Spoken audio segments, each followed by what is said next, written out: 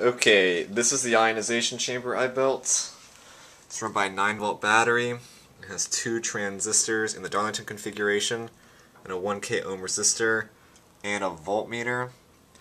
The actual chamber is just a copper pipe that I got from Home Depot. As you see here, we have current flowing into the pipe. What happens is that current goes into the wire, then it is read.